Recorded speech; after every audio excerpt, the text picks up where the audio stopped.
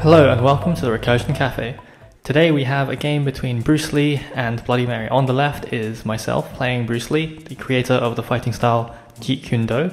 At the end of your turn you may move Bruce Lee up to 1 space. And he is move 3 with 14 health. On the right we have Dan piloting Bloody Mary, the terrifying lady that comes out of a mirror. At the start of your turn, if you have exactly 3 cards in hand, you gain 1 action. Also a melee fighter with 3 move. So right off the bat, Bruce tends to have an advantage against solo melee fighters because of his ability. You can always step back, making it very hard for the opponent to double attack. However, Bloody Mary has a couple of ways around this. This is one of them, closer than she appears, moving her up to 1 space, drawing a card, gaining an action. Both of these fighters like to gain actions a lot. So here Dan plays Broken Glass into my skirmish. I knew that I wanted to get away from Bloody Mary because she would have a 3rd action, and a lot of her cards are stronger when they are the 3rd action, so Skirmish would hopefully win me the combat and get me away before Bloody Mary could fire that ability. I still take some damage from it because Broken Glass, you can pump the value up or down, and if it matches you do 2 damage and draw a card, which is pretty strong. It's one of her best cards in my opinion. It's really nice. It looks like I maneuver back in and I have some Jeet Kune Do cards in my hand, so let's start the party. Am I going to swing? Yep, here we are. We start with the Intercepting Fist, cancelling all effects on the evade, so it is a 3 attack into 3 defense, gain an action, no card draw from Bloody Mary. We keep the chain going.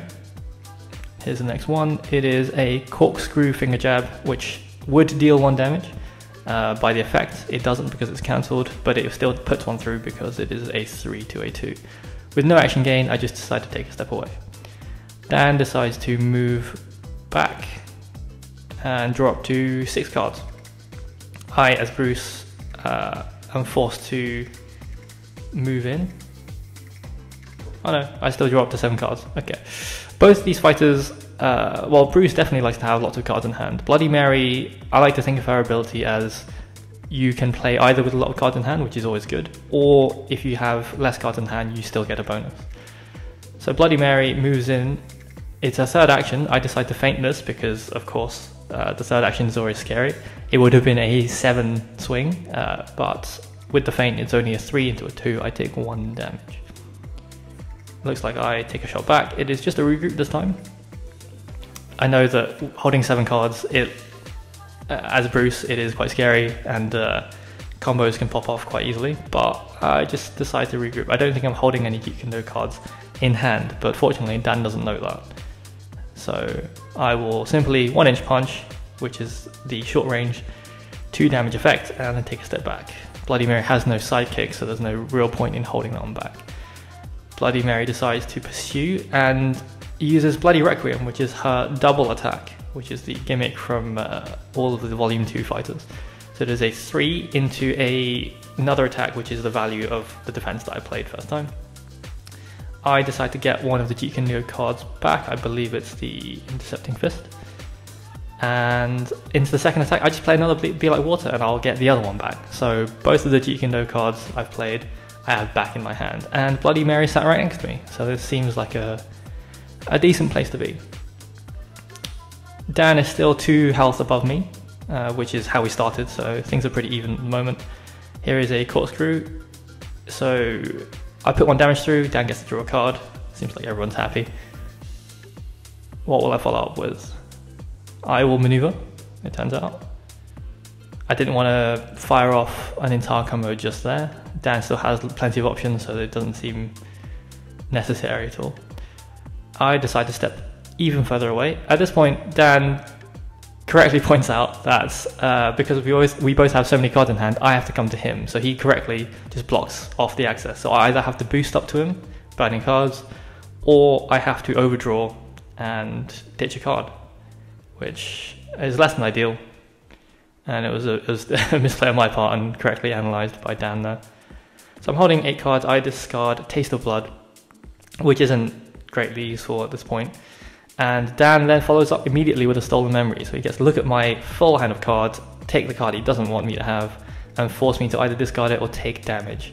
Since Bruce Lee doesn't have much healing I'll probably discard it. He also has ways of getting these back, so that's not so bad. I will move in, boost with a regroup, stand right next to Bloody Mary, and momentous shift into a feint, which only does 1 damage through, but it's not so bad. It could have been a Jikendo that you feinted. It also means both feints are out of Bloody Mary's deck, so I don't have to worry about those anymore. I still have to contend with all the movement effects, but no feint isn't a bad thing. So we have Out of the Mirror into Be Like Water. Out of the Mirror is basically like an ambush, discarding a card out of my hand and adding the boost value. It discards one of the said recursion cards out of my hand and hits through my 3 defense for 1 damage, putting me to 10. I get the Way of the Intercepting Fist back, and let's go again.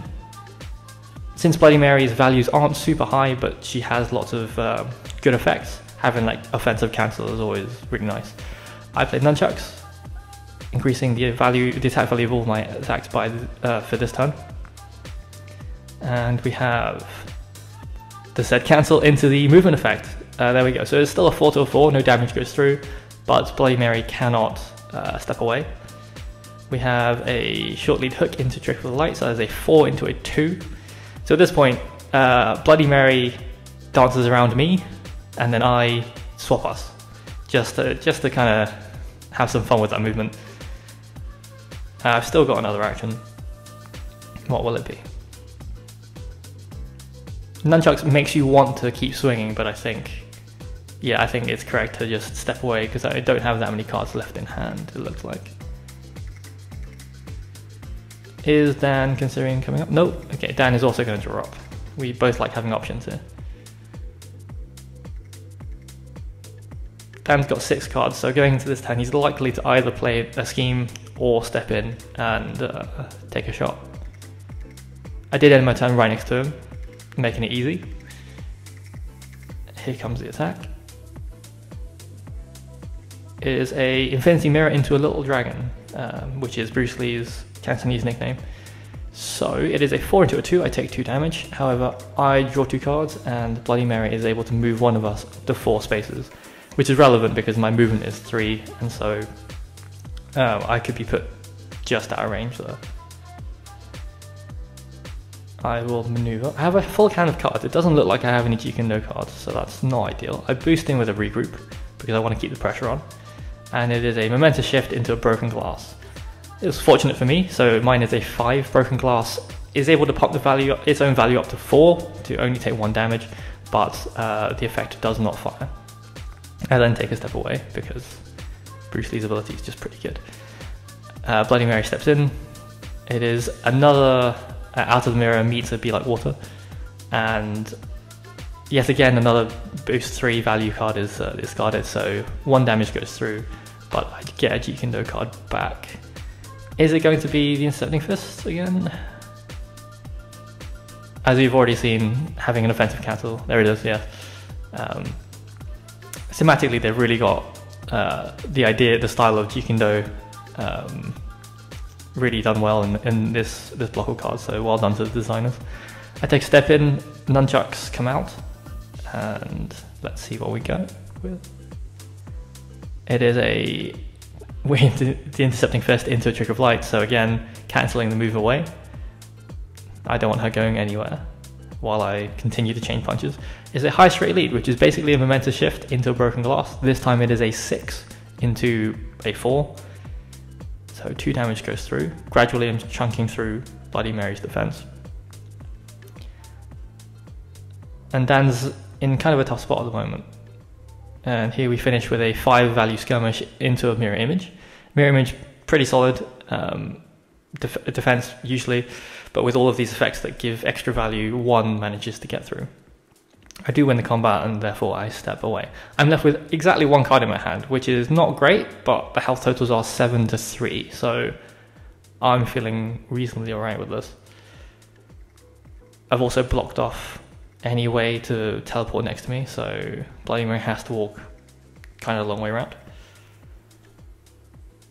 And then Dan decides to play Stolen Memories and just take away my last card. I don't want to take 2 damage at this point, so it's worth it just to discard a feint. A feint as we've seen, cancels are just very, very strong, so I don't want to discard that, but also damage is just not what I'm looking for right now. So at this point, we just continue to draw up. Dan unfortunately missed the having 3 cards in hand, so he was on 2 and then 4, which is unfortunate. At this point, I decide, screw it, let's go. So I move, I only have two other cards in my hand. I maneuver, I say bring it on, bringing Bloody Mary into a space in my zone right next to me. I decide to attack. A downward sidekick into a jump scare. Fortunately, I at the last minute decided not to put Bloody Mary in another spot next to me, meaning that jump scare is only through value. It didn't do any damage through anyway, but there we are. And we finish the game with a wrist lock undefended. And there it is.